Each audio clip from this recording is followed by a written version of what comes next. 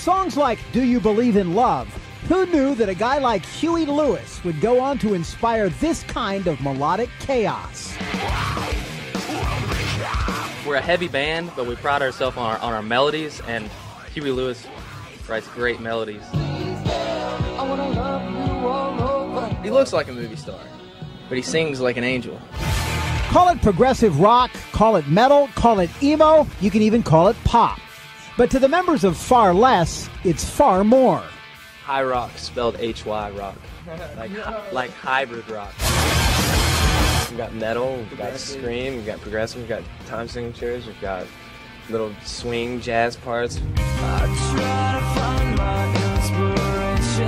Formed in 2001, Far Less has toured with up-and-coming bands like Flyleaf and Reliant K, and were also one of the featured acts on the recent Tooth and Nail tour. But before playing to packed concert halls, the band started out with a single mission in mind: to combat the tedium of life in their humdrum town of Marion, Virginia. I mean, it's absolutely boring. There's nothing to do. I mean, we can go hang out in the Walmart parking lot.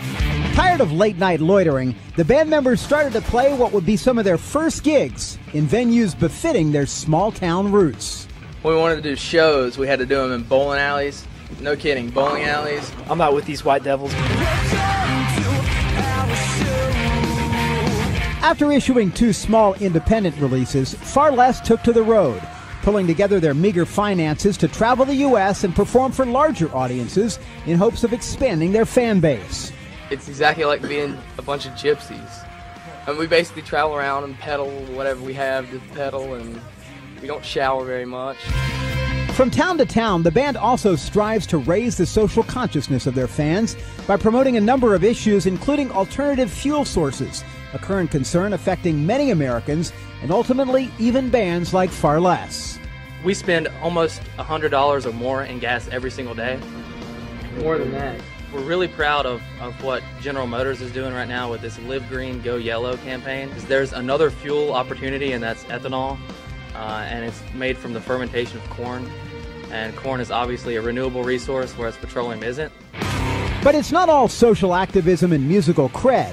For Far Less, who recently released their debut full-length Everyone Is Out to Get Us, carving out a living in the music biz is equally important.